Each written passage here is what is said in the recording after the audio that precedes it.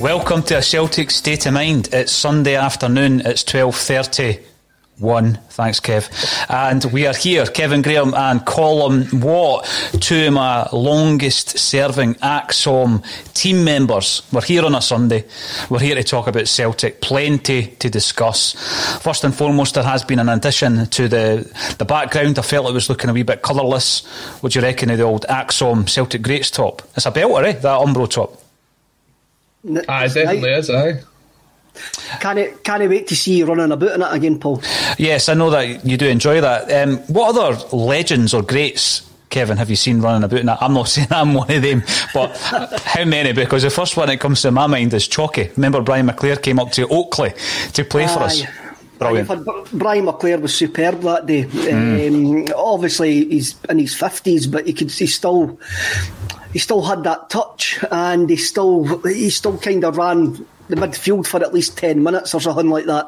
Wee Simon Donnelly scored a great goal that day. He did. A chip for the edge of the box. He did, aye. I mean, this show that we haven't got green tinted specs on, Charlie Muller's been the best player on the park the twice I've watched it. By some distance, Kevin. Man. Yeah, by some distance. I mean, Alan, thanks for reminding us, but we will go to confession for missing it. I think the big thing with me, with regards to Charlie Miller, I was at his first Rangers Celtic game. Kevin, you would have been there as well in the famous or infamous Hampden season, and he ran the show. Remember that? He ran the show. Was he 18 years of age? Mm-hmm. And he looked to me, by the way, this isn't on the agenda, this is us just rapping, so I've got to apologise to anybody who's in the comments. We do have a structure to today's show. Charlie Miller was brilliant that day. There was always that story that he was brought up in a kind of Celtic supporting family. I think his uncle was a big Celtic man, and Celtic had a chance to buy him. Celtic had a chance to bring him in, and he was left at the reception area. Now, that reminds me, actually, somebody texted me during the week, a good pal of mine texted me during the week and said, you should watch the Graham Hunter interview with Graham Souness, where Souness talks about having an opportunity to sign for Celtic. Now, anyone who's read the Quality Street Gang, this isn't a shameless plug because you can't buy it anywhere. I did cover that because Kenny Dalglish told me about that. Souness was in there on a Tuesday and Thursday around about the same time as Danny McGrain, Kenny Dalglish, Billy Murdoch, the younger brother of Bobby. We never signed him. He was waiting about reception. His dad came to get him one Tuesday or Thursday night, and the following day went down and signed for Spurs. And I remember saying to Kenny Dalglish, wow, what a missed opportunity. But he was absolutely to the contrary, Kevin. He said, no, actually, he needed a couple of failures in his career to become the player that he became at Liverpool. So it is interesting. I mean, Charlie Miller is absolutely superb. Even to this day, after the game, you see him having a wee smoke at the side of the park and all that kind of stuff. That's maybe why he didn't have the career he probably should have had. We will be talking about some Celtic players who might not have the careers they should have had, but for other reasons, Colin, because that's something we will touch on. But let's get a wee update on the manager's situation. Now, we're not repeating ourselves. This is a moving target, isn't it? Last week we were talking about the information around Roy Keane. I think Stephen McGowan confirmed that Celtic had discussed the job with Roy Keane. It looks as though, if nothing else, we are going through the correct process, Kevin Graham, because that was really a big criticism about giving Neil Lennon the permanent job second time round, wasn't it? It was the biggest criticism. When it comes to anything that this PLC do, I always go back to the John Lydon's famous quote at the Winterland Gardens in San Francisco on the Sex Pistols' last ever live date before they reformed for the Filthy Lucre tour, when he told the audience, do you ever get the feeling that you're being cheated? And I sometimes feel like that with the Celtic PLC, with every decision-making process that they go through. I think what is clear to me is over the last week, if you're getting cheated, you've got to accept that you're getting cheated. You've got to accept that you're getting played. And you see it with bands returning. I will get to my point eventually. You see it with bands returning for reunion tours and that. You know that they're only there for the money. And I sometimes think that this week especially, we're getting played. Us as a fan channel and other fan outlets are getting played with the rumours that are getting kicked about, and there's certain leaks getting done to the press from both sides. For me, it's extremely clear there's a split in the boardroom. of who wants to be the next Celtic manager. Right. There's a side for Keane, and there's a side for anybody but Keane. And we were, for me, looking in, knowing where our rumour about the Harkin, Keane and Butt came from, I think to me it was quite clear that person doesn't want Roy Keane anywhere near Celtic Football Club, and that's why it was put out there. Now, Kevin, for me, that's how it was put out there. I think it's a great shout. It's a great shout. And before we go any further, I think the important thing is to say that at a Celtic State of Mind, that from time to time, you appreciate that someone is actually giving you information with an ulterior motive. And that's why it's so difficult sometimes to manage that, Kev. So I remember days before mentioning it on the podcast, sending it out, and you came back to me and said that, didn't you? You said, well, somebody in that boardroom wants to test the water or wants Roy Keane blowing out the water. Which basically did happen. I mean, if you were to do it in terms of a popularity vote, Colin, I mean, I know Boyce jumped on the Roy Keane bus, and I think he's maybe driving it. He's maybe driving the Roy Keane bus. But the vast majority of Celtic fans that I've seen on the back of the podcast, on the back of the tweet, were no chance, I don't want to go near him. I think, and I'm not just saying this for effect, I probably could count on one hand the amount of, and this is obviously a tiny cross-section of the overall support, of course, on one hand the amount of people that I've seen coming back saying, no, Roy Keane is the man for the job. I mean, it's interesting, as you say, Boyce kind of led the bus. He's driving it. He built the bus. He's stuck all the labels on the side of the bus for Roy Keane. At least it's not a Parks one. Well, at least I think he borrowed Boris's Brexit bus and just repainted it. But no, I think most people are of the understanding that it's been 10 years since Roy Keane was actually in a managerial role as a manager. Obviously, he's been a coach at the Republic of Ireland, at Nottingham Forest. He's worked under different managers, but everybody knows him as the pundit. He's Roy Keane the pundit. He's not Roy Keane the football coach. That's what his level's at now. You kind of understand that he's given the coaching a try. It didn't really work for him, and then he found his place on the TV on a Sunday afternoon, sitting next to Micah Richards and having a go at guys like Jamie Carragher and Jamie Redknapp. He's found his place in football. That there's no place for him to come back out of that. He's been out it for far too long. The kind of attachment to Keane is this Irish sentimentality attachment at Celtic, and it's something that if we want to start a new era, then we have to completely move away from that. We have to start fresh. And that's why I think a lot of people are saying Keane is not the man for the job. On top of the fact that his last two managerial positions, he didn't do very well there either. Everyone just wants this fresh start. Scott Brown's moving on. Peter Lawwell's moving on. We've not been at the grounds now for over a year. When we come back, this is a new era for Celtic. And Roy Keane can't be the man to lead us into that era. It is a new era, Colin, and the headline reads, is this Celtic's biggest post-McCann rebuild? And I think Kevin probably mentioned this a wee while ago before we knew the extent of the changes, even just in terms of the personnel on the field. And I was likening it to the rebuild after the Dalglish and Barnes, and it was a massive rebuild back then.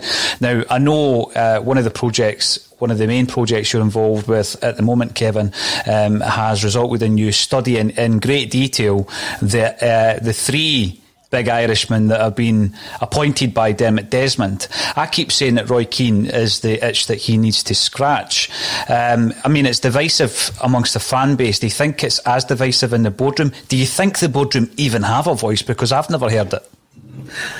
Of course, it looks divisive in the boardroom. You just look, when Dermot Desmond stamped his feet, he brung us Brendan Rodgers, Martin O'Neill and Gordon Strachan. When he stamped his feet and got his way, that was the three managers that he's rumoured to have brung us. We can only say rumoured.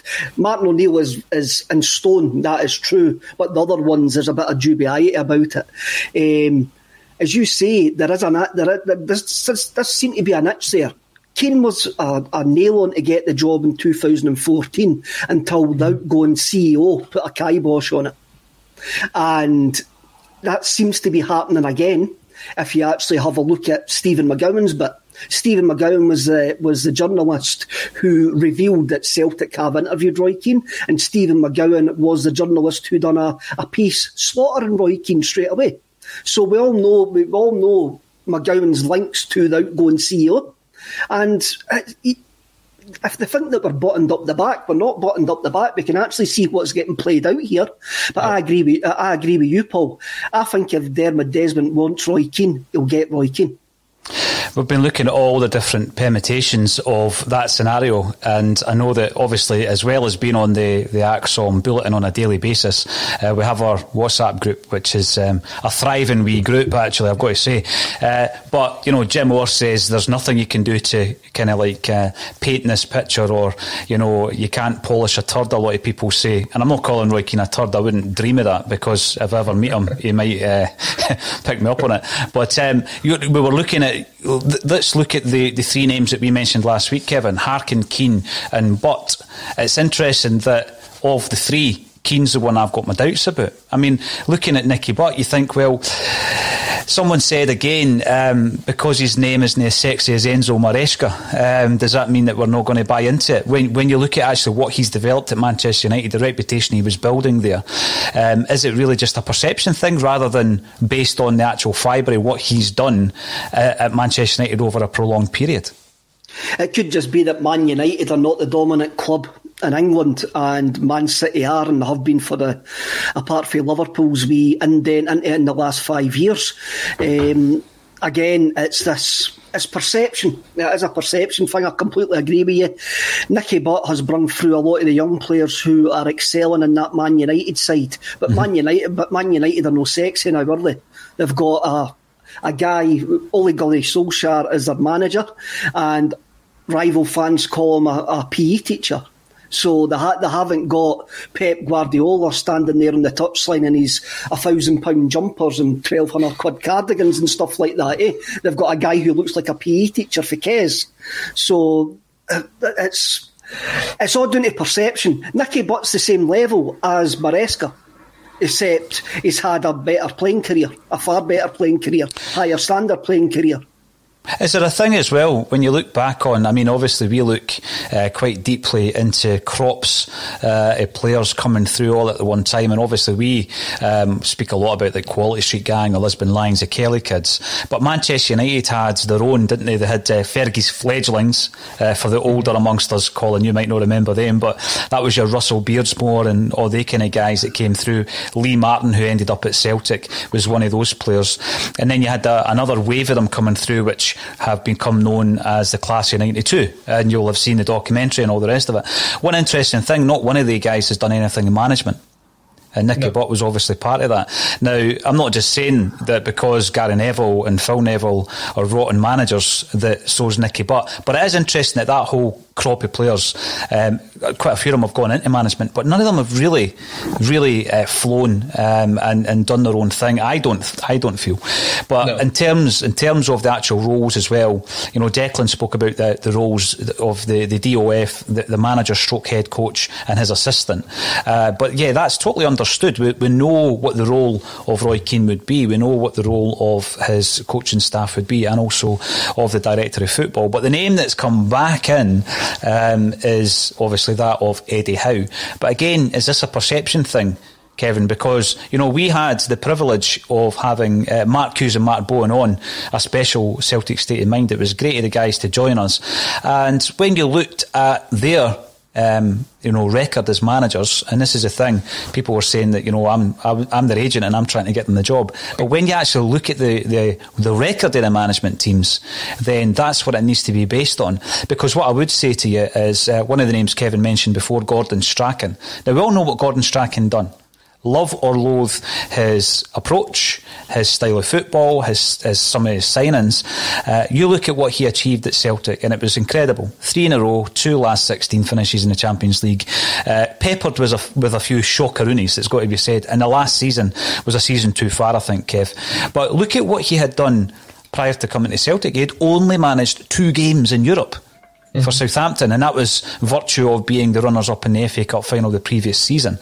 So often, we are in a market where we're looking at managers who have, we're not going to get Rafa Benitez, who's already won European trophies. We're not going to get Roberto Martinez, and I'll expand on that in a wee second.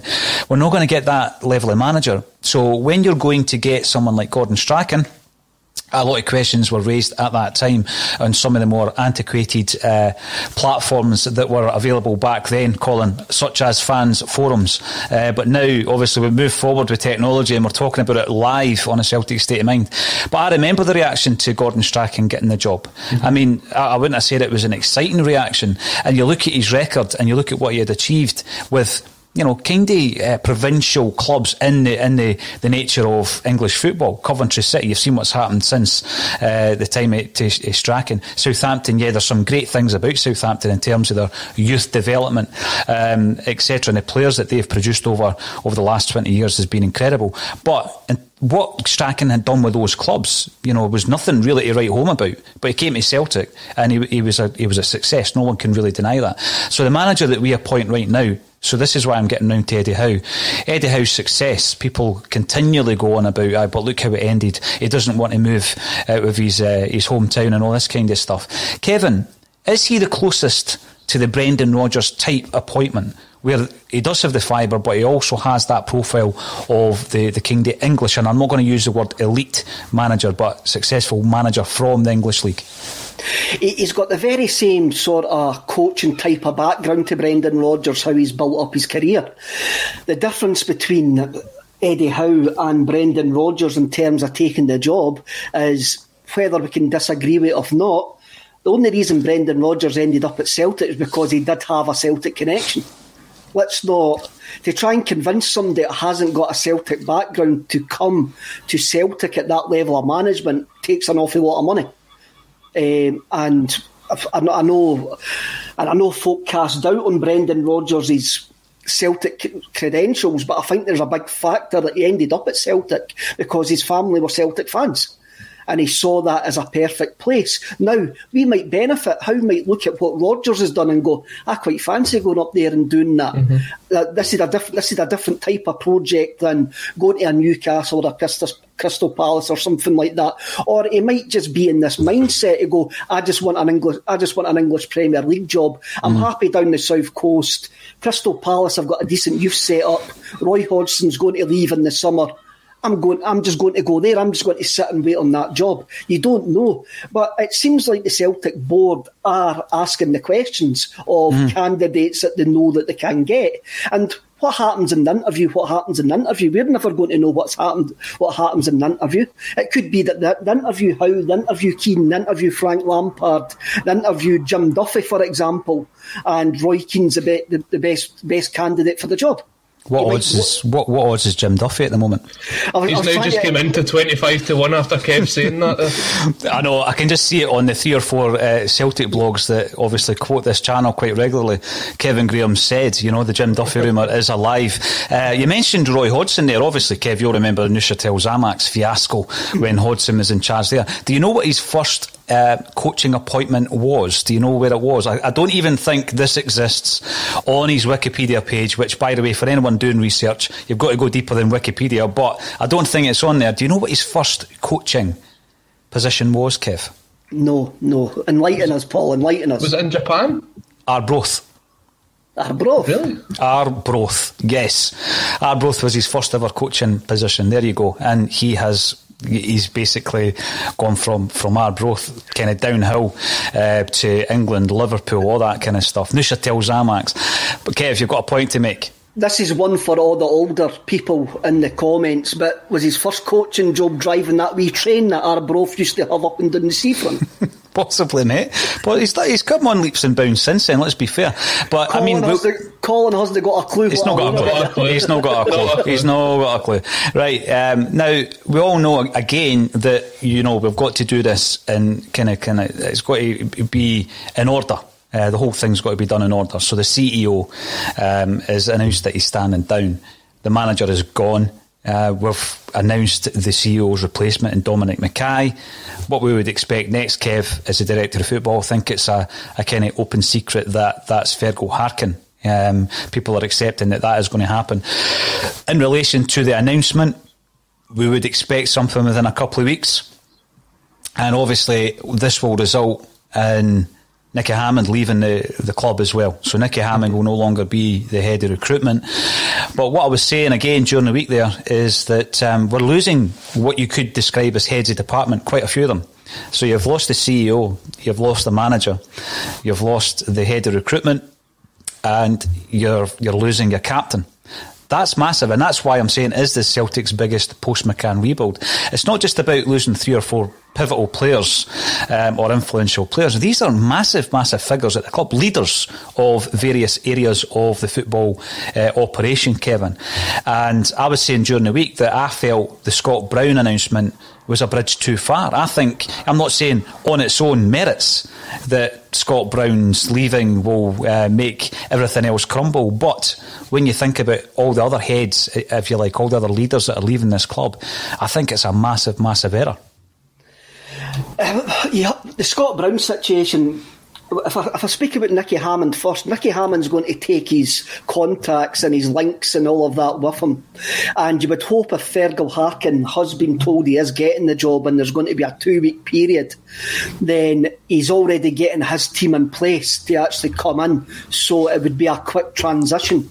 It's not like was it 2 summers ago? We bring in Nicky Hammond on a 6-week contract and tell him go and sign us some players. You would think that the Fergal Harkin coming in as a director of football would be saying, right, if I'm coming in as a director of football, I want this guy, this guy, this guy, and this guy. That has to get done as soon as I come in. But then again, we don't seem to work like that. That's too forward thinking. That's too out the box for us to actually plan that ahead. But maybe Fergal Harkin's planning that far ahead. Maybe he's going to change that thinking. With regards to Brown, I felt really gutted when the news came through that he was leaving, and it's probably the most gutted I felt this season. It did feel like the end bumpy. I thought the end was Scottish Cup final after that, but Brown going is the end. I now can actually look at it going, that is the full stop. That is the end of this era, Brown leaving. And what have Celtic offered Scott Brown? We do not know. But for me, what could we offer Scott Brown? A year, a bit back player and coaching youths. Coaching a development team which is not competitive football, and he's been offered a really good level to start his coaching career on, a competitive level to start his coaching career on. So for me, the move to Aberdeen for him was a no-brainer as soon as it came up. I think Colin, one of the things. Sorry, Paul. On you go. I was just going to say, I think one of the things about the Scott Brown thing that really interests me is the fact that I think it was only maybe 4 or 5 weeks ago he came out and he says, my future's in my hands here at Celtic. I could probably go and get a meeting with Lawwell, we could sit down, we could thrash out another contract and I'd still be here next season. Multiple times throughout the season he kept saying how he was playing his best football of his career. If anybody watched the pre-match build-up to the Scottish Cup final in December, he's totally shrugged off the fact that people were saying, oh, your legs have gone. He just kept saying, no, I'm feeling fit, I'm still as young as I feel, I'm continuing to offer the best that I can to the club. And I have to say, the game against Rangers the other day was a typical Scott Brown performance. I thought he played very well. He's going to have less and less of an impact at Celtic. And obviously he's going to have no impact because he's away next season. But if he was to have stayed, I would have loved to have seen him in that role that we had Tom Boyd and Paul Lambert in at the end of the Martin O'Neill era, when we were ushering in new players, but they were there in the background and they were the person that you could turn to. We're going to be bringing in probably somewhere in the region of 10 to 15 players this summer. Who's the person that they can go to when they're struggling to settle in? Who's the person that can help integrate them into that squad? It would have been Scott Brown that had been there 14 years. Having that experience and just letting it out the door, it's a real shame. By all accounts, we did offer him a 1-year contract, but I think that stability of the 2-year deal and the fact that he can prolong his career and get a first step into the coaching ladder at a very decent level, as Kevin says, that must have been really hard for him to turn down. See, the other thing there, going back to the point you made, Colin, in relation to who do you go to, it's another subject that's come up on a Celtic State of Mind, whereby there's been occasions in the club's past where we've let far too much experience out the door, and I'm talking player-wise, Kev. You look at that great centenary side, and that was broken up very, very quickly. When you look at the actual experience that we lost from the centenary side, Roy Aitken, Tommy Burns, Frank McAvenny, Billy Stark, Mark McGee, all very experienced players. The pivotal ones for me were Aitken and Burns. We should never have let the two of they guys go within such close proximity. Since then, you could even argue that, the likes of Lustig, the aforementioned Craig Gordon, that type of experience was something that was so important to Celtic. You can't buy it. That's the big thing. You just can't buy that level of experience. And I've asked, well, who are the next in line, Colin?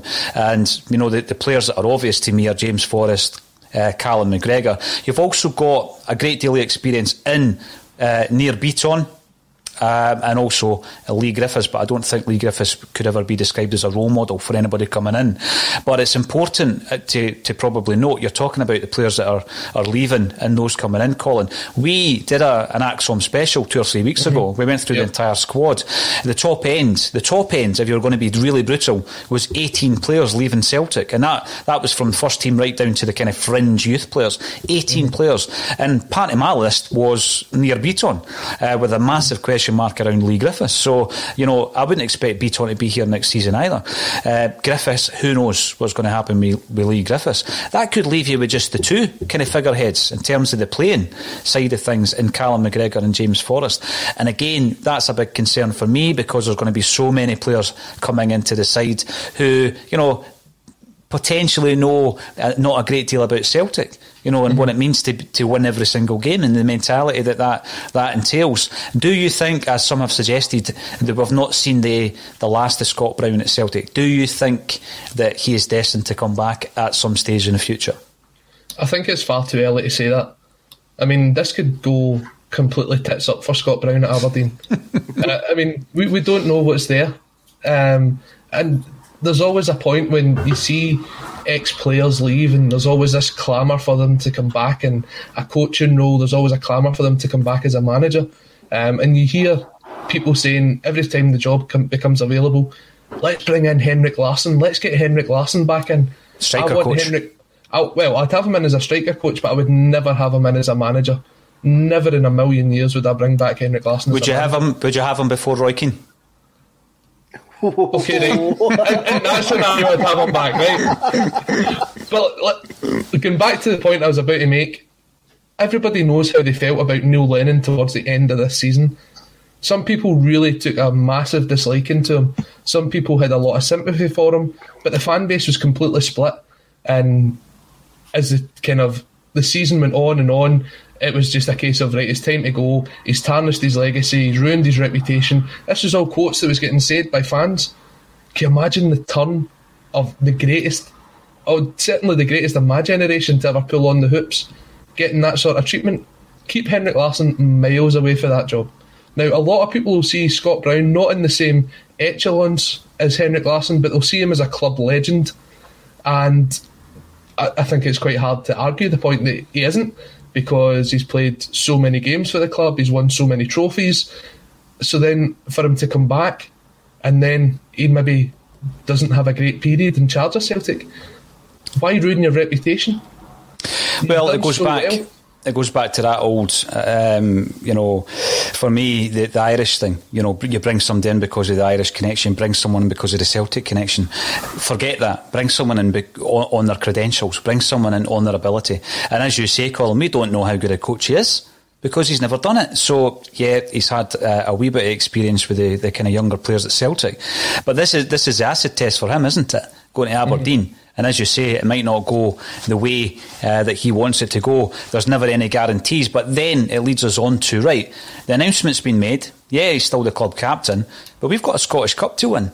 We've got the 5th in a row Scottish Cup to win.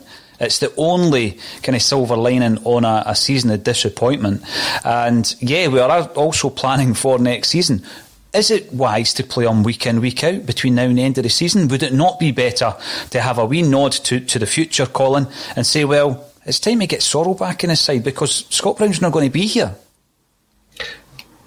I agree with what you're saying. But what I also think about Scott Brown is he's not going to be thinking ahead to next season. His concentration will still be on wrapping up this season and trying to win the Scottish Cup as a way for him to leave on a high of, well, as much of a high as that you can get off of this season. But there is a time that comes where you say, well, who's his replacement? And we've been working on this idea of having a Scott Brown replacement for the last, 5 years or so, the amount of players that we've brought in those positions. And some who we haven't, like John McGinn. Yep. That's almost your trigger word, is John McGinn, so I was trying to avoid saying that. But guys like Ismail Assoro, who's come in, Kouassi Eboué, there's been different players that we've brought in to try and kind of mould them in the shape of Scott Brown to replace him eventually, and it's never really worked. Sorrow came in and done really well when he came in back sort of October, November time, but in his last few performances it's just not quite got up to that level, and I don't know if that's complacency setting in or if that's really the standard that we should come to expect of Sorrow, and that's maybe why he wasn't playing for such a long period of time before he was eventually drafted in. You've got to kind of see what you can get out of him between now and the end of the season, and I think you'll maybe see a rotational basis where the game coming up against Falkirk next weekend, I think Sorrow will start, but maybe games like if you get as far as the Scottish Cup final, when you go to Ibrox, I think Scott Brown will still probably play those games. Now, I'll come over to yourself, Kevin, on that note. Is it based on the ability and the actual performances that you replace Scott Brown, or is it too much sentimentality? I mean, there needs to come a time where you've got to trust Sorrow at Ibrox. I mean, that's always the kind of thinking, right? We can trust them against Falkirk, but when it comes round to Ibrox, we need to get Brown back in there. Well, we're not going to have that next season. So let's start building the team as much as we possibly can around what we're going to have. And you know, I'm more of the view that, I thought, and I've said, Scott Brown was one of the better performances against Rangers last time round, but I've seen some howlers this season from Scott Brown, some really poor performances, because obviously when you're watching the game, you're taking notes, because we're then speaking about it at half-time and full-time, Colin, and often I've got big asterisks next to Scott Brown's name 4, 5, 6 times in a game, because he's lost the ball in important positions, he's not winning tackles that he used to win. I've never said his legs are gone. I've been a big supporter of Scott Brown, but following that, I just think sentimentality has done us time and time again, and often this season it's done us because we stuck with Neil Lennon far too long. He should have been gone. He should have been gone, October at the very, very latest, and that's when my tipping point came. Kev, what's your thoughts on that? Between now and the end of the season, I would far more likely use Scott Brown sparingly than Ismail Assoro sparingly. Sitting here as a fan, it's easy to say Sorrow should play, all the young laddies should play, everybody that we've got on loan should actually just go back to their clubs, and we should be looking to try and get a tune out of the players that are going to be there next season. But then we're no John Kennedy, who's actually got 8-9 games to mould his future career at whatever club he's going to go to. So Kennedy's going to play it simple, he's going to go to the tried and tested, and you're going to see Scott Brown more often than not in the bigger games, because it's John Kennedy's call. We're talking about Scott Brown going to Aberdeen as well. Scott Brown's probably looked at John Kennedy and went, I need to get out of here to actually go and prove myself as a coach rather than flatlining here, getting roles here and there. I need to go out and prove myself. And I've got no worries about Scott Brown. He signed that deal with Aberdeen. That'll be parked in the back of his head until he becomes an Aberdeen player on the 1st of June. Yeah. We're talking about managers, we're talking about perceptions. Now, interestingly enough, if I had said at any point since we started speaking about Neil Lennon leaving Celtic, if I'd uttered the names of 2 managers, Davy Moyes or Mick McCarthy, I could just imagine the comment section, and we will get to you guys and girls on the comment section. I can just imagine the reaction that both of those names would spark off. But I think this proves, Kev, that it's got to be substance over profile. I think that's key. You look at the job that Moyes has done at West Ham. Mick McCarthy, interesting enough, Big John Fallon on our Axon Facebook group said weeks ago, in fact, before he got the Cardiff job, Mick McCarthy would be a shout, and not one person agreed with him. So I think they're two classic examples of it's got to be substance over profile. You've got to look at their capabilities. I mean, look at what's happened with Mick McCarthy. There's been some great comments about the clubs that he's left behind. Wolves, Ipswich and the Republic of Ireland, and we'll get to Ireland in a few moments. But are they not two classic examples, Kev? I mean, Davy Moyes was always kind of touted as a future Celtic manager. Do you think that'll ever happen? I don't think it'll happen now, because I remember one night me and you, Paul, were sitting with, well, I'll go for the first name drop this time. We were sitting with Frank McAvenny, and who said he had been playing golf with David Moyes, and this was just after Brendan Rodgers had left, and he says David Moyes still sees himself as a top 5 manager in England, and he had no interest whatsoever of coming for the Celtic job. So what he's done at West Ham is not going to change his opinion of himself. So I couldn't see Moyes actually even taking the Celtic job now because of what he's done with West Ham. Mick McCarthy as well, I get a lot it's to do that they're with unfashionable clubs who have to play a certain style of football to get out of where they are. And I think that also, as you say, they're no fashionable. They didn't play tiki-taka. They didn't actually talk and David Brent management speak. They're no Guardiola. They're no they wouldn't get an interview in The Athletic. Put it that way. They would get an interview on Talk Sport. They would have a 20-minute interview with Jim White rather than getting a 6,000-word piece written about them in The Athletic. And I think that's a lot of the problem. It's just perception. Perception is key. I mentioned earlier on Martinez. I can confirm that Celtic have not even approached him. And this goes back to the Jim Orr comment and Anthony Haggerty actually. Aim at the very, very top, approach that manager and then work your way down. Because remember we were talking about Ralph Rangnick and we tried to get him on the show, and then there was the Martinez rumours around Martinez and Maloney when Kevin put me in the spot last October. Who would you have if we got rid of Neil Lennon? But Martinez hasn't been asked the question, and by all accounts he's not interested anyway. But there's an interesting one for you as well. Now let's talk about one of the jobs that Mick McCarthy left behind, and we'll work this into the kind of international roundup, seeing how we're in the match day 2 of a 3-game international period. Republic of Ireland, is this, Colin Watt, the worst Irish team in living memory? I mean, I go back to, and there'll be people watching this who are like, I remember, pre-Jack Charlton. My Irish memories in terms of the Republic of Ireland team, probably similar to Kev, is the Jack Charlton side and what he did with that team and everything that's happened since then. So certainly in my living memory, this is the worst I've seen Ireland. And I have to apologise to one of our regular contributors in here, Highland Paddy 2, who's a massive fan of his national team. But that was the worst performance I've ever seen from the Irish side last night. It was absolutely shocking. And Stephen Kenny wants to have a good look at himself. The team that he picked for that last night, that was his B team that he threw on for basically what was a European qualifier. Now, Luxembourg have been kind of going through this period where they've picked up some interesting results. They've beat Azerbaijan, they've beat Cyprus, they've beat Montenegro as well. That's Ireland's level now. That's the kind of teams that Ireland have to compete against.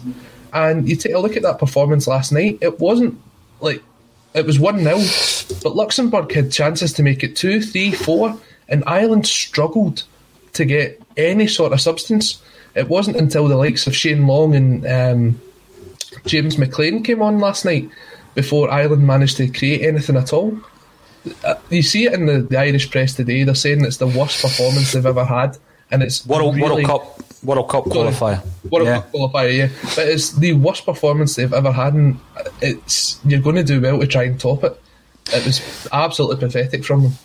And, it just carries on from that dreadful run that they're on. I keep going back to the time where Stephen Kenny was at Dunfermline because I've seen him at close quarters, living in that area. He was not a popular man around Dunfermline, I can tell you that, amongst Dunfermline fans and players. And I remember speaking to one, I don't know if I've told you, Kev, about the coaching methods of Stephen Kenny. Dunfermline trained, I don't know if they still do, down at Petrivi, big massive playing parks down at Petrivi. And every time they kind of broke off for a wee chat or a team talk, Stephen Kenny would take them away from the grassy area. If anyone's ever played at Petrivi, because all the youth football teams and boys clubs and all that played in there, there's a huge kind of wooded part which breaks the motorway from the parks, and he would take them down to certain trees and give his team talks under the trees. But you'd need to walk like 300 yards to get to the trees. So eventually one of the more senior pros says, Gaffer, why are we walking to the trees? And he explained how the oxygen levels underneath a tree makes people retain more information. So whenever he was doing a team talk, he would take them under the trees, and you can just imagine all these guys looking at each other thinking, what on earth are you talking about? He definitely lost it to the dressing room. There was a few other examples. But then speaking to Paddy McCourt, who was with Stephen Kenny at Derry City, I mean, he ranks him right up there. We're one of the best managers stroke coaches that he's ever worked with. It's certainly not working at the Republic of Ireland, and again it shines a light on just how good a job Mick McCarthy did there, Kevin Graham. Maybe there's better air quality in Derry than what there is in Dunfermline. You're next to that busy road, let's be honest. Aye, Mick McCarthy, I mean, that was 2 goals that he had at the Republic of Ireland job. I remember when we were getting all these young lads, your Leo Connors, your Afiobis and that from Ireland, we were told that Kenny and McCarthy were getting transitioned because Kenny had worked with the younger generation who were meant to be a top Irish generation that were coming through. And I never saw any of the game last night, so I find it bemusing that, as Colin says, it's a B team that he threw out, and they were beaten of Luxembourg. But I think again Ireland just need to maybe double down. If they believe in Stephen Kenny, then going to for example, a Neil Lennon type. If they're going to need to try and build a young side, bringing in a Neil Lennon type's not going to work for them. Look, McCarthy done his job. He got Ireland to major tournaments. He got them. He qualified from groups in major tournaments. I think, I might be wrong, near 2002. He fell out with Roy Keane in 2002, and he's still in work just now. So again, it's just perception with Mick McCarthy. But Stephen Kenny, I mean, I remember Paddy McCourt saying that night, So, again, it's just the collection of individuals you've actually got. If they're going to listen to somebody like Stephen Kenny, if they're going to listen to somebody like Neil Lennon, if they're going to listen to somebody like Roberto Martinez. It's how you actually, it's all about man management, ain't it? It's about how you handle the dressing room. Now, we've been talking about perception, and I've got to bring this up from Airthie Castle. Going back to the time we brought Brian McClare to Oakley, Kev. Oakley, the dogs still roam about in gangs there. Yeah, they do. So do the rats. So do the rats. But you know what?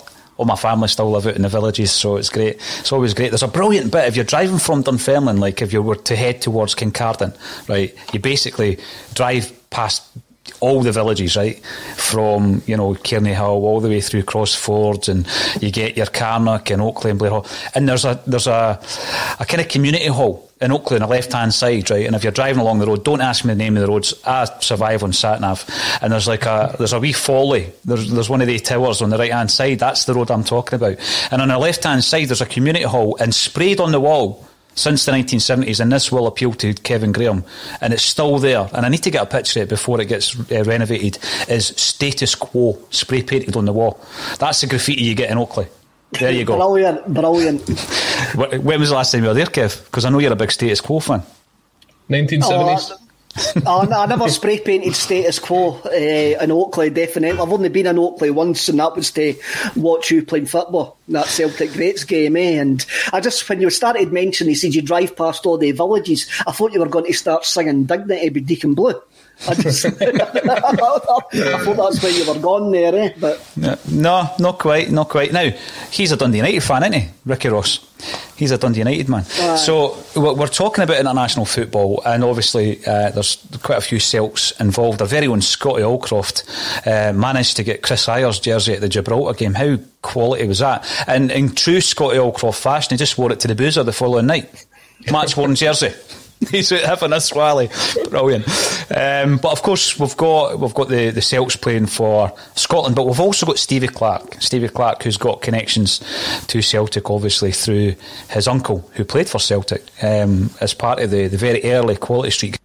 Clark's been asked before would he ever come to Glasgow, and he's made it quite clear that that's not in his kind of plans, particularly for his family with the Glasgow sides, certainly not with the national team. But his name keeps cropping up. I mean, when you look at his style of football, Colin, is that something that would excite you as a Celtic fan? I don't think right away it would, but if it brings success, that would tell its own story. And I know you said there that Stevie Clarke's repeatedly said that he wouldn't be interested in a job on either side of Glasgow. But then only about 2-3 weeks ago he was interviewed and said that he would never rule himself out for the job, to suggest that maybe his mindset is changing, and if that opportunity was available to him, then he might jump at it. Whether he's involved in this sort of short list that we've been told is there of managers, I don't know. I think if he goes to the Euros, he'll probably have one eye on trying to qualify for the World Cup as well. I think he really enjoys the aspect of international football, and certainly the job that he's done for Scotland has been fantastic.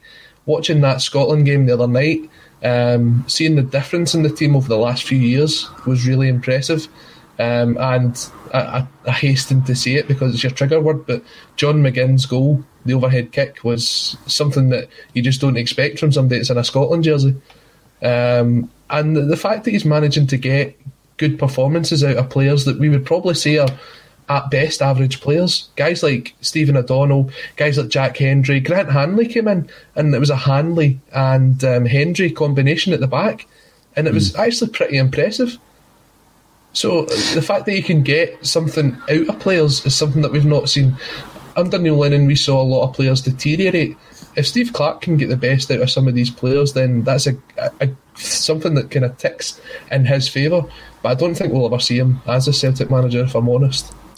When you're looking at the talent, I mean, it does. You mentioned a couple of kind of unfashionable players, and I think there are certain players within the defence who might be described as unfashionable, but when you look at the crop of talent, and you want to talk about Tierney, Robertson, McTominay, McGinn, McGregor, Forrest isn't there at the moment, but then you've got another crop, another wave coming through in the likes of Turnbull, Billy Gilmer, and others, you know, coming through. You've got Lewis Ferguson, there's others coming through. I think Stevie Clarke will look at that, Colin, and he'll say, you know what, I could be here for... Listen, let's call it a golden generation, because what is a golden generation for Scottish football when we haven't qualified for anything for over 20 years? Well, we've already qualified and he's got a crop of young players coming through. Now, you know, English media and pundits are always falling over themselves to label their team the golden generation. Why don't we do it? Because I'll tell you what, that is some crop of talent coming through. The one thing that always concerns me about Scotland is the strikers. We never seem to get a right good goal scoring striker, but you've reminded me of a few things. Kevin, I'm going to come to you. Overhead kicks by Scotland players, one that went in, one that didn't. I'm going to talk about the one that didn't. I can't wait you've gone with us. Salmon and blue Scotland jersey. Mm-hmm. The very underused Scotland jersey, overhead kick against Germany, or was it West Germany? No, it would have been Germany. Now, how do you remember that goal? I'm going to ask you the question. How do you remember that overhead kick? Rather, it wasn't a goal. How do you remember it though? I remember what stopped it from going in. Oh, I can't actually remember what stopped it going in, but I do remember the press reaction to it, that we had just seen the greatest Scottish striker since Dennis Law and Kenny Dalglish introduce himself to the international scene because he hit the bar with a corner kick, was it? There you go, right. He hit the bar with an overhead kick. He didn't actually, right? But this is one of the Mandela moments, because I remember him hitting the bar, Kev. You remember him hitting the bar. The goalie saved it. Now, I'm talking about the Mandela moment, because there's people out there who remember a news report that Nelson Mandela had died when he was in prison. Right? There's people who would put their mortgage and swear on their family's lives that this happened, and then obviously it didn't. But these people think it did, and it's called the Mandela effect, right? So there's all these things that for some reason in your head, Kev, and in my head, I see Duncan Ferguson hitting the bar. Goalie saved it. The goalie saved it. Check it on YouTube. He didn't hit the bar. The other one, Kev, I'll let you mention this one. Overhead kick. Wee Mo. Aye, against France. Wemo, aye. No, that was some overhead kick. And by the way, I remember buying the Shoot magazine the following week, right, because it was around about that time, and it had a picture of him doing overhead kick, middle pages, Celtic and Scotland. Celtic and Scotland, right. And we all know what happened after that. Moving swiftly on now. There's a good interesting point coming in from Colin Mackay. Hi guys, didn't know you were on a Sunday. Superb. Well, what we do, Colin, is ACSOM, a Celtic State of Mind, obviously goes out as a bulletin 6 days a week. So on the day that Celtic are not playing at the weekend, we tend not to go out. But when it's like an international weekend, we try and get together at least one of the days so that we've still got the 6 bulletins a week. On match day, especially during the week, if it's a midweek game, we've got our pre-match, our half-time and our post-matches. So we've got 3 broadcasts all around the game, and we also have the bulletin during the day. So on a midweek match day, we go out 4 times in one day. So over the period of a year, we've gone out every single day. Actually, we've gone out more than once a day over the period of a year. It's all free. You get a lot of the content exclusively on YouTube. So if you're watching on YouTube, get subscribing. But this gives me a wee opportunity because I've got to chuckle from time to time. I keep a wee eye on all these things because you want to make sure that people are enjoying the channel. And to be fair, over the last probably 6 months, a Celtic State of Mind have been in the top 20 of the UK iTunes chart. Now, that's not an easy thing to get to that level. So thanks everybody for tuning in. But I mean, you're up there with the official Manchester United podcast. You're up there with the official Leeds United podcast. Some of the Athletic guys are in there, Kev. Your pal that runs the Arse blog's always in the top kind of 10. Open Goal, Jimmy Bullard, Robbie Fuller. So we're right up there, and that's down to people listening in. And this is where I'm going with this, because I find to get to that point, it takes a lot of hard work, Colin, a lot of effort from the contributors and from the team. And what then happens is people who like to comment but not live go away somewhere else and make their feelings known amongst their wee sewing group, their wee knitting group on their fans forums, and then they have a wee bitching session about how Colin Watt doesn't know what he's talking about and John Dykes doesn't know what he's talking about and all this kind of stuff. And what I would say to these people, right, is don't go back to your wee echo chamber with your wee knitting group, right? But actually make the comments live. If you disagree with what we're saying, make them live. Let's have a discussion. That's the whole beauty of it, Colin Watt. Rather than going away and, actually watching the content, then going somewhere else to comment on it, just comment live or get onto one of our social media pages and disagree with us then. We're not always right. That's the beauty of it, Colin. And sometimes when I'm talking to contributors or when I read the comments, it completely changes my view. So fair play to everybody for getting involved. I love the debate. I love people disagreeing with us and giving us their take on it. And as well as being in the top 20 fairly regularly, like over the last 6 months, we, in terms of Celtic-related videos on our YouTube channel, are outperforming Celtic Football Club. The views that we're getting, the audience that we're getting is bigger on a Celtic State of Mind than on Celtic FC's YouTube channel. So massive thank you to all the contributors and massive thank you for everybody that's tuning in as well, Kevin. How does that make you feel having been part of episode 1 almost 4 years ago, Kevin Graham? I know it's quite astounding that where we've got to, especially when I know for a fact that I didn't ken what I'm talking about. So to actually still being here, as I thank my lucky stars every day that I haven't been found out yet. That day's coming though, Kevin, to the contrary, you've got your own show now on a Tuesday night and it's Scream of Celica, and this is how we've kind of developed it. Colin Watt's got his own Wednesday show, the Football Insomniac, all the top football stories from the world of soccer that keep you awake at night. We've got Amy Canavan with the Soccer Supernova. There's various other shows in the mix and being developed. But what always amuses me, and this amused me when my books came out, is reviews, and I used to get really upset about reviews, especially when they didn't say Paul Dykes reminds me of Oscar Wilde. If you get like a 1-star review, I used to cry myself to sleep. Now I don't. I'm going to be honest with you. I love feedback. Feedback's brilliant. It's an important part of developing things. But the latest one I noticed, I think it's on iTunes, 1-star review, Kevin. ACSOM, right, having listened to 40 minutes of the 3rd of March, and I don't know who presented that one, it was probably me, of the 3rd of March show, Axom is not what I remember it to be when I used to listen to it as a weekly podcast. Right. Now, that was over a year ago that it was a weekly podcast. Since then, we've given out free content every single day, and this person listens to 40 minutes of it and gives you 1 star. That's what you're up against. That's what you're up against, right? They ignore everything else you've done, but see that 40 minutes, didn't you like what Colin said about Brendan Rodgers? So, nah, you're getting a 1 star. So anybody that's out there who wants to support the channel, subscribe to us on YouTube, give us a decent rating wherever you watch us, whatever your app is, retweet, like, share, all that kind of stuff, but because it's a community. Axom, it's a community, isn't it? And, you know, it's coming together. But yeah, where I used to cry myself to sleep, I now just laugh at the bad reviews, Colin. I just looked at the 3rd of March. That was a Wednesday. That was me. Kevin, your job's safe, mate. Your job's safe. That wasn't deliberate. That wasn't deliberate. You're safe, Kev. You're safe, Kev. Colin, you better watch yourself, son.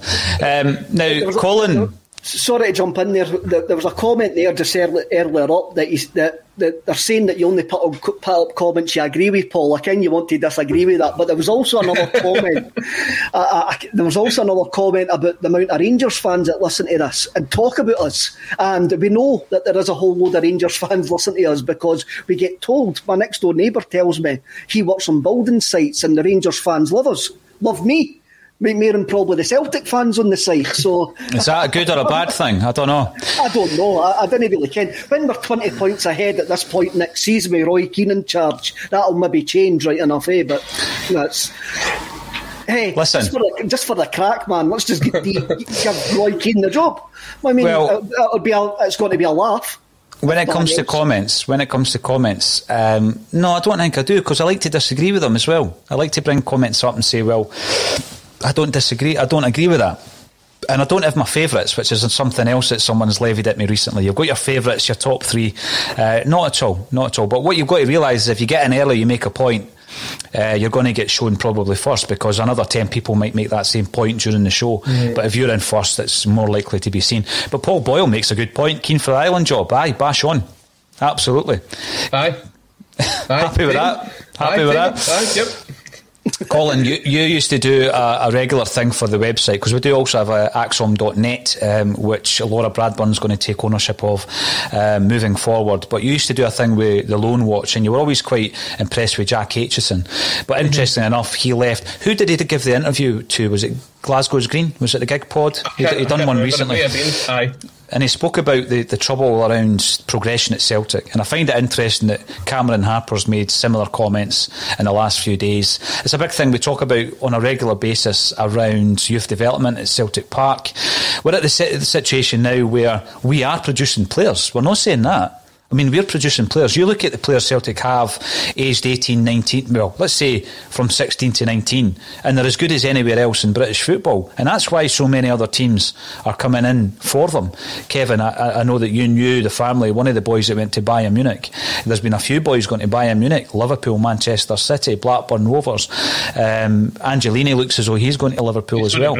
He's going to Brighton. He's going to Brighton, there you go. Right. So these clubs are offering them potentially a better pathway, a better gateway to first team competitive football.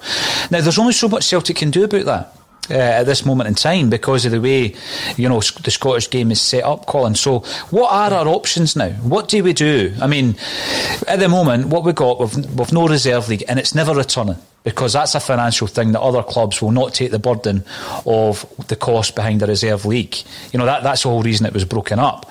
The Colts, every time the argument of bringing the Colts in is brought to the table, it's lambasted by other clubs. Yeah. So what is the answer? I mean, Celtic are every bit as much to blame for this than the set-up of the Football League, the set-up of the Reserve League. We're not giving these boys a chance. I mean, take a look at the last couple of people that went out on loan over the last few weeks. Guys like Luke O'Connell, Ryan Mullen, Ewan Henderson, and Ewan Otu. Why is there not an opportunity for these guys to show what they've got between now and the end of the season? By the way, O2, I don't know if you tuned in on Friday night, the Clyde boys were on on a State of Mind. Yep. It's the official Clyde podcast, by the way, and some of the guests they've had on have been brilliant. I mean, last week they had Danny Lennon followed by Alan Moore, so they had the manager and the assistant manager in 1 week. But they were talking about the young boy O2, and he got the man of the match in his debut. He's a fantastic young talent coming through. He's really, really highly thought of. He can sort of play in the centre defensive position or step up into the centre defensive mid. A big kind of lump of a boy who I don't think would be out of place if you put him up into the first team between now and the end of the season. Why are these guys not even getting anywhere near the bench? We've got the chance to bring on 5 substitutes every game. You see, young Adam Montgomery has now been put forward to be the sort of designated left back on the bench because of the injury to Greg Taylor, and then I don't think we'll see him between now and the end of the season either. And that's a striker that we've converted into a left back. He was a centre forward all the way through. We've done another Calvin Miller. The amount of boys that have went out on loan this season, guys like Scott Robertson who have done fantastically well, Leo Connor, and then you get other ones that's out there. I don't know if anyone caught the Dunfermline-Dundee game yesterday, but you get Kerr McInroy, you've also got Ewan Henderson who went out there, and Jonathan Afolabi. Now, I'm not saying that these guys would do any sort of impact in the first team, but now that the league's over, this would have been the perfect opportunity to see what you've got. And then when the new manager comes in, he can decide, well, right, we need to send you back out on loan again, or actually, here's your place in the pre-season squad. Go and impress me and get yourself on the bench for next season. But instead, these guys have went out on loan just to get game time. Why couldn't they have got that between now and the end of this season? Well, it's been an issue that's been ongoing for some time, and I obviously speak to some of the guys that are involved with Haddington. So they're in the 7th tier of Scottish football. We've also had Danny Lennon in here from Clyde, and he's just taken on one of the Celtic youth players. So there are different opinions in relation to this, because I remember also speaking to Mikey Mikiewicz, who was the general manager at Dunfermline, where they were discussing a link-up between Celtic and Dunfermline, whereby, you know, we would give them 3 or 4 players of that ilk, Colin. I'm not talking about kids, because I mean, at 17 or 18, are you even a kid? I mean, no, you should be playing at a level. 17, 18 years of age, you should be playing at a level of competitive football. In Scotland, we don't have that. So what about link-ups? Because I think what you've seen, obviously, from the Scottish Cup, and we'll get onto that in a few minutes, what you've seen, Kevin Graham, is that, you know, some of the lower levels of Scottish football are still competitive enough where you would get better football and you would learn more, certainly at that level, than playing other 17-year-old kids in bounce games up at Lennoxtown. So, you know, I'm not saying that the answer is to send all your kids to the 6th and 7th tier of Scottish football, because I think Jim Orr was dead against that, because he thinks it might ruin the players. But competitive football surely is better than what they're getting at the moment. There's some players not playing football for 6 months at a time. Now, they're going to stagnate, and when they are thrown into the side as they were in January, unexpectedly, they didn't look anywhere near the standards, some of them. I'm not writing them all off. But would the answer be, if you don't get the Colts team, and we know the reserves are never coming back, do you have partnerships? Do you have these clubs, 3 or 4 clubs, and you can send 3 or 4 players every single season to them for competitive football? Is that the answer, Kevin? Or what about a transatlantic situation? And, you know, transatlantic leagues are back, cross-border leagues are back in the news because it's happening. You know, in principle, there's an agreement between the Netherlands and Belgium. It's happening elsewhere. How about setting up something in terms of youth football first, where clubs like Celtic can send their teams to play competitive football with clubs down south? And I don't mean just a bounce one-off friendly game. Get part of a competition. I mean, remember the Next Gen series that was set up partly by Mark Warburton, strangely enough, where they were playing teams like Sporting Lisbon. They were playing competitive football, Kevin. What's the answer to this? I think the answer is, you spoke about the Next Gen series there, which was great. It was the Champions League. Whoever you got in your Champions League group, your under-21s or development squad played them. That's where we first came into contact with Edouard when he scored for PSG against us. Something like that would work. What I'm seeing with a lot of the fans of the lower league clubs is they don't want the Colt teams there because they reckon it could damage the loan system. The guys like Clyde getting the boy that they've got from Celtic on loan, sorry I forgot his name there, O2, going there would actually stop because he would be playing for the Celtic Colts.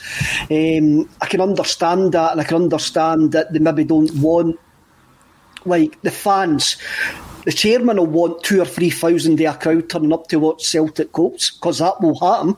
If Celtic are playing at Broadwood or a stadium round about here, I would go, I'm going to watch Celtic this afternoon. If Celtic were playing on a Sunday, I would go and watch the Celtic Colts. I would take my daughter and my son in that. So it would be a revenue generator, but then a lot of the fans of these smaller clubs might just see it as just a slap in the face on us. But we're in a post-COVID world, or whatever the new normal is going to be, and these clubs are going to need the money. And I'm sure all these chairmen will be actually, even though they've got complaints from fans, all these chairmen will be going, I'm putting my hand up, I want 2,000 coming through my gate. 100%, Kevin. Aye, definitely. I mean, the money that they'll have lost over the last 12 months is the only kind of idea that brings in that sort of revenue back in. As you said, you'd take your kids along. I mean, Celtic used to play their reserve games at Capello, and that was a Monday afternoon at like 1 o'clock, 2 o'clock in the afternoon, and you still had crowds of about 500 people going to those games. So there would be a sort of appetite for those kind of games. I'm going to throw a team out here, though, for a affiliation link-up, and there's a Celtic connection here. So just want to get your points on it. Queen's Park, a team that have had a lot of heavy investment over the last season or so, and obviously they've got the connection that they're going to try and get through the leagues, and they've got the money there.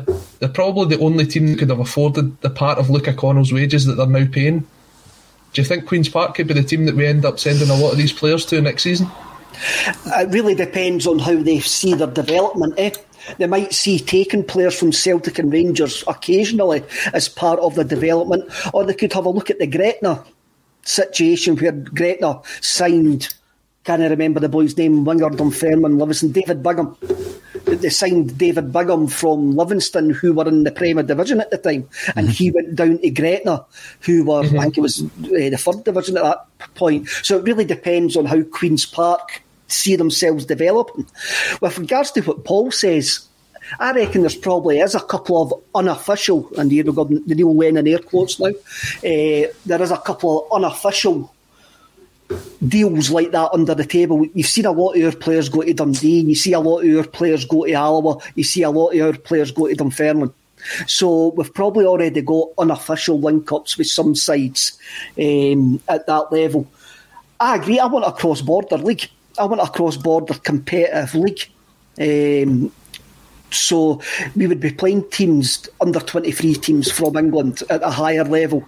But again, whatever it needs to be, it has to be development. That's the problem. And it has to be competitive. That's the problem. That's why guys like Barry Hepburn, Liam Morrison and that have went to Munich, because there's no progress between signing a professional contract at Celtic at 16 until you're 20. And by the time you're 21, 22, you're getting punted out on loan to your Dundees, your Dunfermline, clubs like that. And there's no progression. And it's a problem with Scottish football. How many good talents have we lost between 17 and 18, 17 and 20? Because they haven't had competitive games. Yep. And I think a lot of the problem this season has come down to the fact that we are living under the conditions that we're living in. I think if this was just a normal period of time and people were allowed to travel, you would see Celtic going abroad to Germany to play the Bayern Munich B team. You'd see Celtic going abroad to play teams in France and Germany, just in the similar kind of setup that Brentford had done, where they've got a B and C team that go deliberately to other countries to play against these teams to do that same sort of idea. Okay, it's kind of glorified friendlies, but they're playing against these top-level guys that are coming through in Europe. As you mentioned before, Kev, that's where we first saw Edward. Now, if Celtic go away to play a Marseille, or they go away to play a Bayer Leverkusen, there might be a young 17, 18-year-old that catches the idea. But in the same sense, you're also testing your own guys against that level of quality. Absolutely. There has to be a change, because otherwise, we are putting £2.5 million, I think the last figure was, seen into youth development, and all that money and all the development and all the product of that youth, the fruits of your labour, are going elsewhere. And that can't continue. I mean, it's been happening for far too long. So, we're hoping that part of the rebuild, part of the new football department will focus on the youth development. I'm sure it will. Another wee question for you guys, and we're in the realms of international football. One player who is playing, who's out on loan, is Jack Hendry. Another one who isn't playing is Olivier Ncham. These are two guys who would be classed as first team players, and I'm not going to use the air quotes because Kevin's already done it. First team players. There's others out there. There's a few young guys, as you've mentioned, Colin. You've also got Bayo and Sved. Big talking point during the week was all around Hendry. He's still not good enough for Celtic. My point would be, that may be so, but how can we do that without assessing them? Will it just be a case of, right, we're going to take a couple of million quid from him because that's the fee that they're talking around, going for him to go to Belgium permanently? They've got first refusal on him. There's interest from Germany. There's interest from England. So what happens with these players? I don't see a future for Ncham. Again, is that perception on my part? But I look at Hendry. He didn't look like a Celtic player when he played. I think there was a real crisis of confidence, and the best thing that could have happened is he went out on loan and he's went and proved himself. Can he be like one of these players like your Christie, McGregor, Ayer, who can come back, Colin Watt, and do a job for Celtic? Or do we cut our losses? Do we get our £2 million and do we look elsewhere? I think Celtic will make the move to sell him on. He only has 12 months left on his deal when he comes back.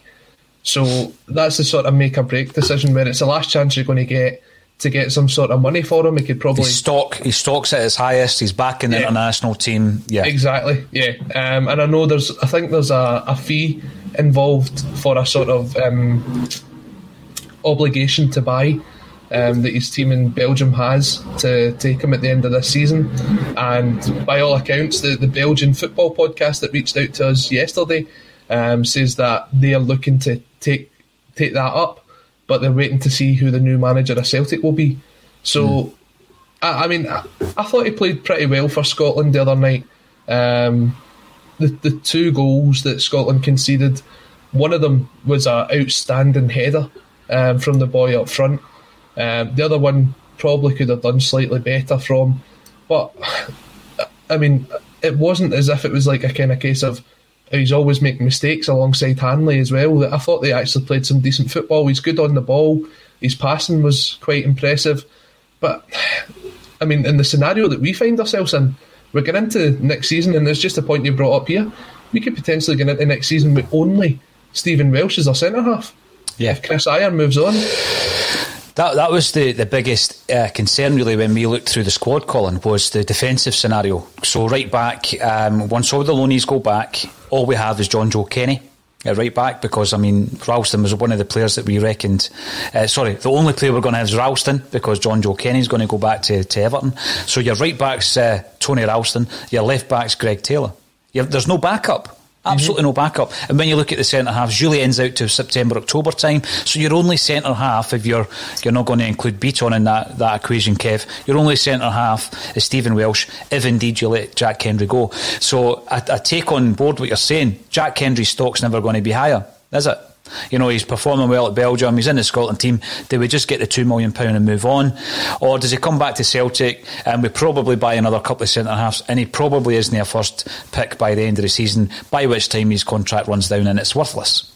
So I can see why we would move him on, but at the same time, two centre halves at least are an absolute priority, Kevin. But we've looked at the squad in some detail, and it's a massive rebuilding job.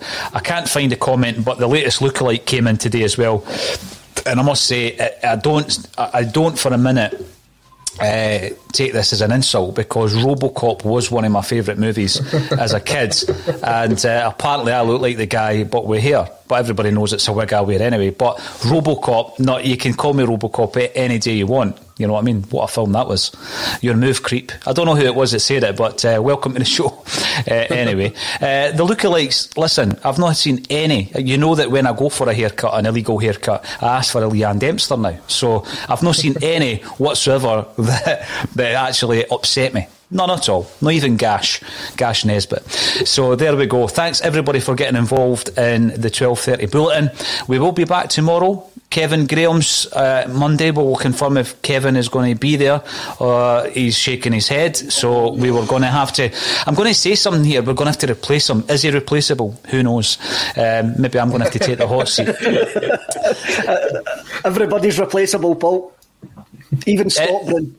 Well, there you go. There you go. It's been an absolute pleasure today. Not a dull moment, no filler whatsoever. And I'm just going to go back and watch the 3rd of March and make some notes for Colin for his appearance on Wednesday. Thanks everybody for getting involved. As I said before, keep supporting us. This is a community you're helping us to build. Get subscribing to YouTube. Give us reviews, preferably not 1-star reviews if you've only watched 40 minutes in the last year. Retweet us, share us, do all of the things that makes Axom grow, because we are going out every single day. Even when we get back to the games, we'll find out a way of doing that.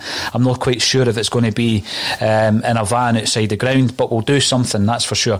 But all that's left for me to say, Colin Watt, Kevin Graham, on a Sunday afternoon, thanks again for joining me on A Celtic State of Mind.